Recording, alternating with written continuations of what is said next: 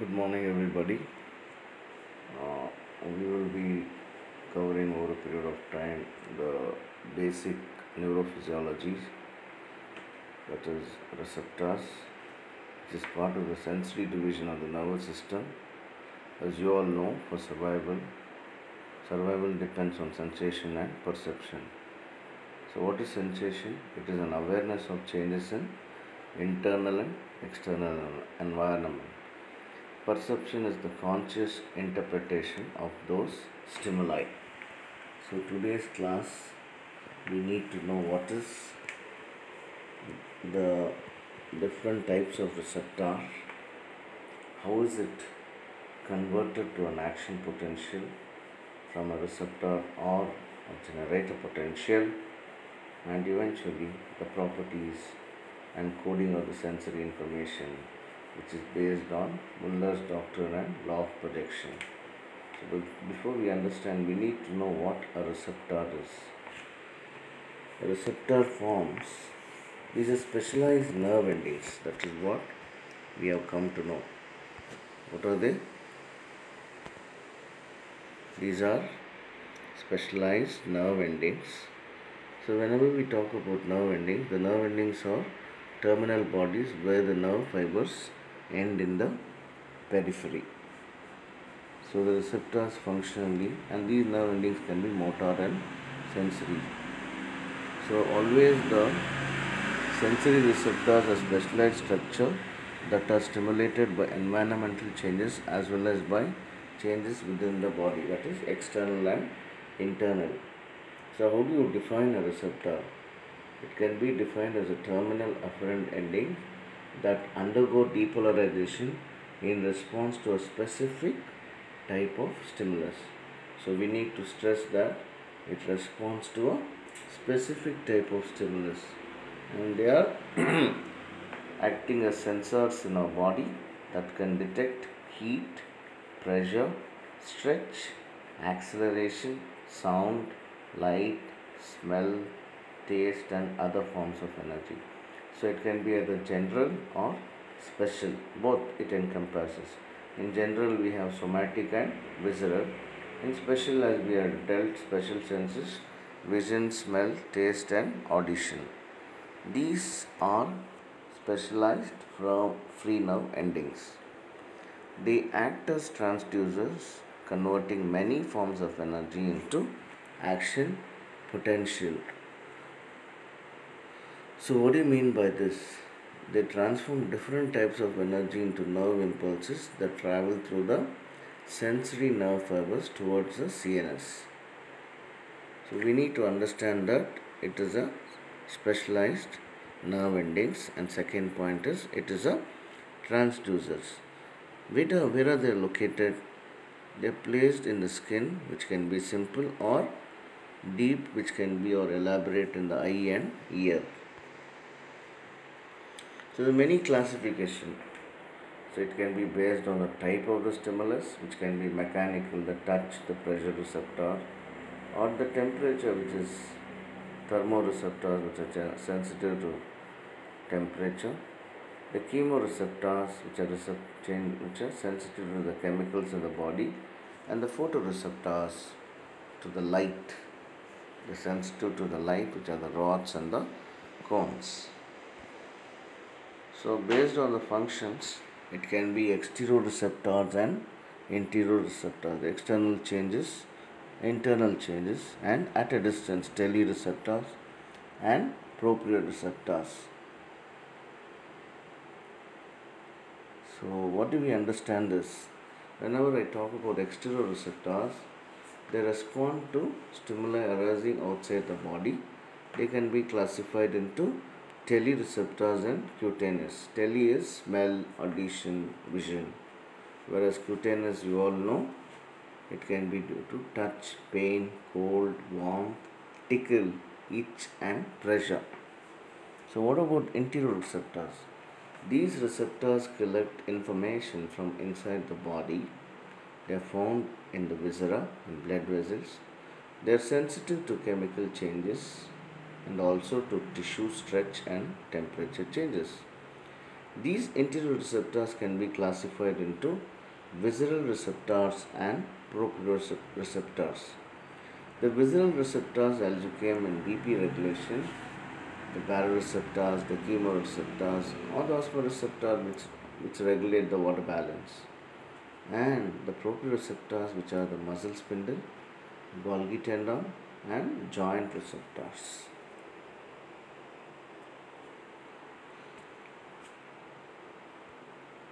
So based on the location, it can be superficial receptors which are present or deep or visceral. And this is how each of them look like. The free nerve endings, which are the nerves that form deep primary plexus and they form secondary plexus. The endpoints have knob-like expansions. That's what you can see. And whereas this can be expanded in like tactile receptors, and the Pacinian is like onion peel appearance. They are lamellated like onion. They have naked axis cylinder which ends in the core by arborization. So for touch we have Merkel's and Michener's. For pressure we have for pressure we have Pacinian, Krause and Ruffini for temperature, Golgi tendon for the length, muscle, and muscle spindle for the, you will understand the length of the muscle, the stretch. So let's see each of them. The mechanoreceptors, under which we have Pacinian corpuscles or lamellated bodies. They are largest with 0.7 mm in diameter. They are rapidly adapting. So their functions are, it observes the fine touch, controls, it carries sensation in the form of fine touch, vibration and pressure. The Michener's corpuscles, which we have seen, are ellipsoidal, lamellated connective tissue body with a soft central core where the axis cylinder ends in a complex manner. They are located in the glabrous skin, like the papilla of the skin just under the epidermis, especially in the hands and feet, only 1 per 35 square millimeter. They are rapidly adapting and the functions are, it carries vibration and touch sensations. What about the Merkel's disc? This is what you have come to know. Same, they are enlarged ellipsoidal. They are present in the epidermis of skin. These are ego-dome receptors, dome-like. They are slowly adapting and they respond to touch and pressure along with texture. What about Ruffini? Ruffini are the smallest, slowly adapting, and they tend to carry crude touch and warmth. These Ruffini are long cylindrical body, axis cylinder ends in a flat expansion. They usually carry the sensation of heat. So that is the warmth. The Krause are spheroidal connective tissue body where the axis cylinder ends in a basket-like network in. So it is present in conjunctiva, the papilla of the skin. It is supposed to carry cold sensation and they are rapidly adapting. So the hair and organs, they both are rapidly and slowly adapting and they carry touch sensation. The free nerve endings or the naked nerve endings, these are nerves which form deep and superficial and deep secondary plexus. They ramify among and the endpoints have knob-like expansions. So they are widely distributed throughout the body, particularly the dermis, cornea, also found in the muscle fibers and tendons and fascia. They carry pain sensation which there is no organized nerve endings.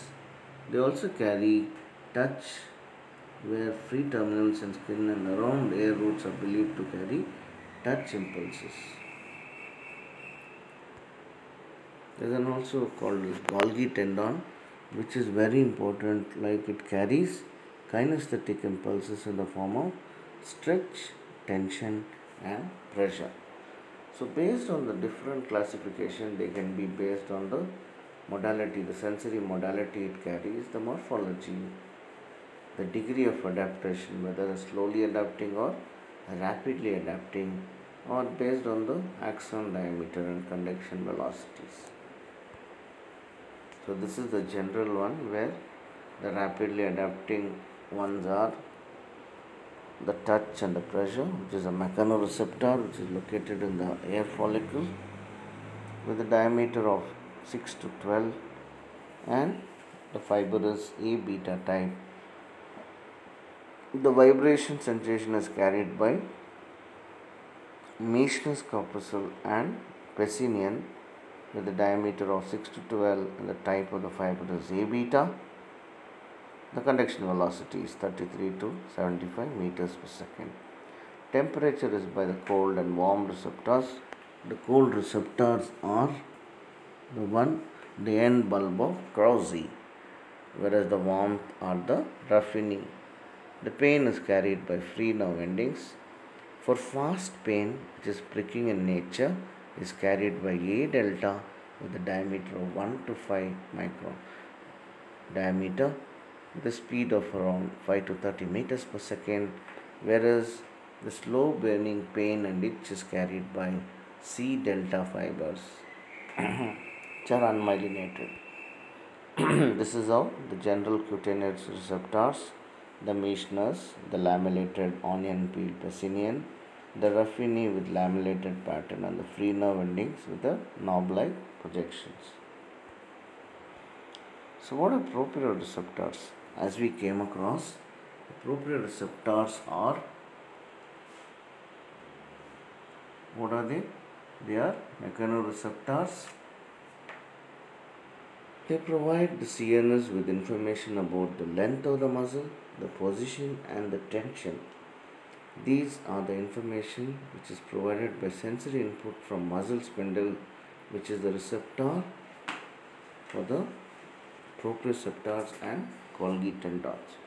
We need to see the detailed thing about the structure of muscle spindle and Golgi tendon when we study reflex. These are receptors for general, there are receptors for general proprioception, the muscle receptor and the joint receptor. For special proprioception, we have hair cells of the vestibular apparatus. So what is visceral receptors? These are part of enteroreceptors. They are similar to cutaneous, but they are lower in density and the sensation are poorly localized. That's the reason when you have abdominal pain, we cannot specifically localize, whereas a general vague pain we develop because of the poor localization. The visceral receptors operate at subconscious level. These include receptors for visceral senses like stretch receptors, baroreceptors.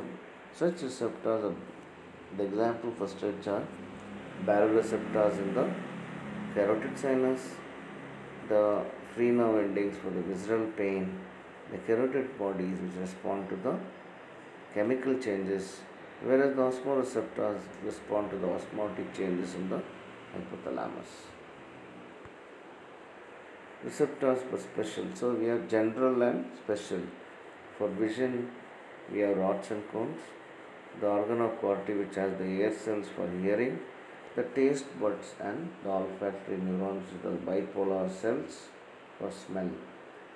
So according to the function which we came across as the telereceptors, they respond to stimuli which is away from the body, the light and the sound. The exteroreceptors which monitor external environment, the cutaneous sensation.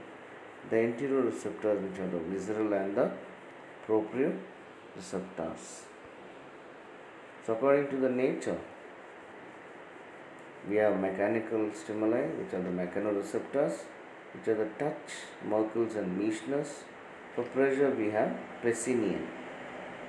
The chemoreceptors respond to chemical changes in the body in the form of taste, olfaction, carotid bodies which respond to changes due to oxygen and pH.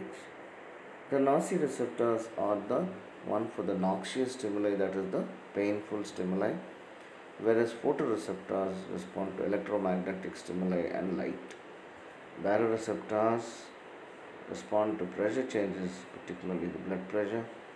The osmotic changes ones are osmoreceptors, with thermoreceptors, the end organ of Krause and Ruffini, with temperature changes. There is a difference between cold receptors and warm receptors. The cold receptors are A delta myelinated axons with a diameter of 1 to 5 microns, whereas the warm receptors are non-myelinated C fibers with a diameter of 0.5 to 1.5 diameter, 0.2 to 1.5 microns.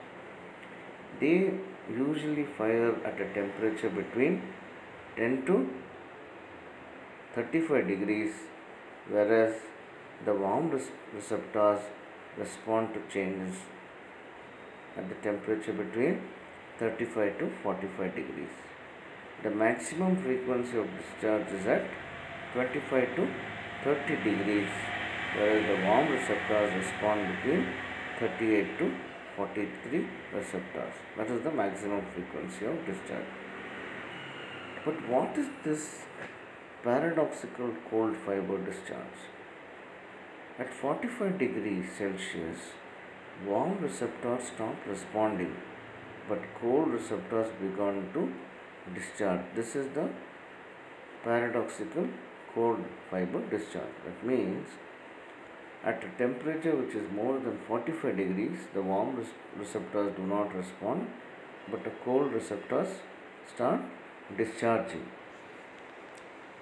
So we need to understand that based on the mechanical, all the different types of stimuli and depending on the adaptability, depending on the function, depending on the general, whether they are general and special senses, we have different types of receptors. So we will be dealing with,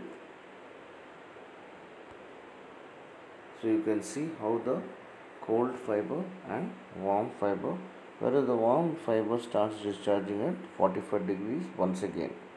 This is called as paradoxical cold discharge. Next class we will be dealing about, so we have understood what is a receptor. A receptor is a specialized nerve endings. It can be defined as terminal afferent endings that undergo depolarization in response to a specific time of physical stimuli. They are acting as biological transducers which convert information, any type of physical to action potential, any form of energy to electrical energy. Sensory receptors receive information from environment which can be internal and external. So we have various forms of receptors. For touch we have Mischner's and Merkel's. For temperature we have Ruffini and end organ Krause. Then we have for pain we have free nerve endings. Then we have for proprioceptors, which is the muscle spindle and Golgi, and joint receptors, which is the Pacinian corpuscle.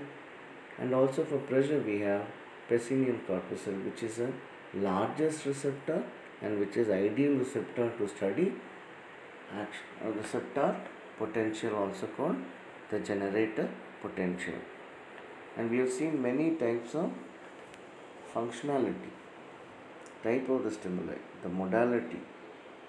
So with this, so next class will be dealing about the receptor potential, how it is where a non-graded potential is transformed to a graded potential. So we will be telling what is the initiation, now the mechanism of initiation, what is the classic properties of receptor. So a little bit of muscle spindle where as we go to the next class. So